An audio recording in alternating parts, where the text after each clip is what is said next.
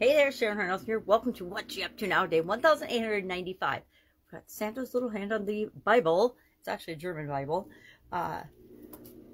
Swearing to tell the truth, the whole truth, and nothing but the truth, because he is a by-the-book kind of guy. So, Santa, that was for Supersize Your Business. Our idiom today is by the book, and it's about,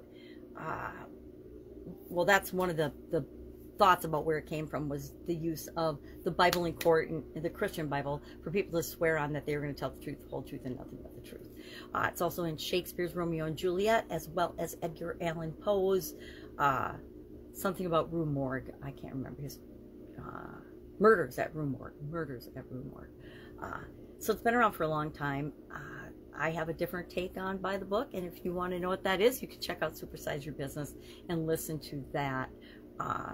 I am one of those people that tends to ask for forgiveness more than permission, depending on what it is. I won't break my code of conduct, my personal core values or ethics or morals or values. I'm not going to go against those, and I'm not going to go against the law. You know, if it's the law, I'm going to follow it and abide by it. With the exception of when I used to drive the speed limit. I might have broken the law periodically, driving a little too fast or a little faster than the speed limit. Not much, not all the time, but I definitely did. I'm not going to say I never broke any laws. That would be ludicrous. Our annual challenge this year, the Get Your Goals annual challenge, we're talking about goals all year long. And just like last year when we were doing one thing every day that continually improved us, this year we're doing one thing every day to get what we want. And I've structured that according to a life framework model that I have used and followed, a 7-part one since, geez, the late 80s, early 90s. And then I added 2 parts following the pandemic in 2021 that coincided with the coaching program I was a part of. And I learned a lot, and I wanted to share what I was learning along the way.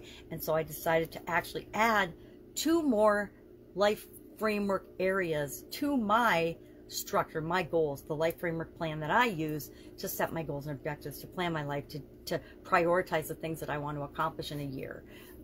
Because I've had a goals setting process that I use for decades now, several decades now. Sometimes more or less I would use it, but the last 5 years or so especially, I've been pretty religiously tweaking and testing and creating a process that works especially for me, because we're all a little different. We all need to learn things and then make them our own. We all need to learn frameworks, but then make them our own, because we're not going to apply that framework 100% exactly the same way the person that taught us that framework. We might the first few times, but as we apply it, as we learn, as we master, as we grow, we will make it our own. I think back to my college days, and I studied engineering in college, and I had an emphasis in quality leadership, quality manufacturing, etc.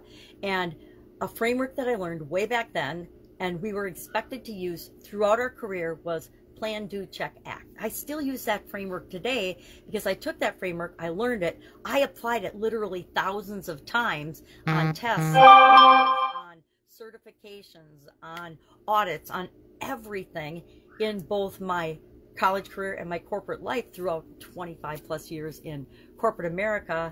And I made that my own. So now I can use that framework for any type of a problem or situation or challenge if it's appropriate. So that's the kind of thing that I'm talking about there. So today we were talking about our spiritual core values. We're focusing on spirituality this month. This segment of the challenge is on spiritual well-being, spiritual goals, right? So we're breaking it down in little bite-sized pieces so we can do one thing every day to get what we want with respect to our spiritual well-being. That's all I've got today.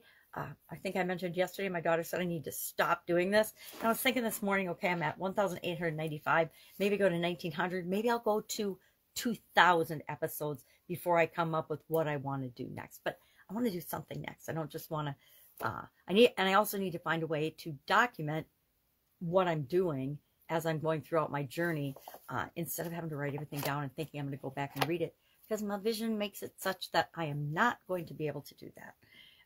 And I don't want to stick my unbelievably bad notes into a machine that can blow them up or read them to me. That would drive me crazy.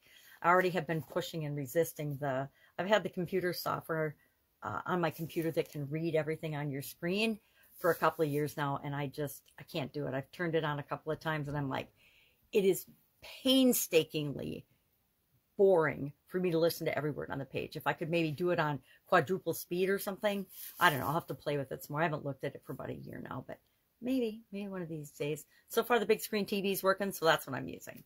All right, that's it. If I can help you in any way, ask. Otherwise, have a fantastic day.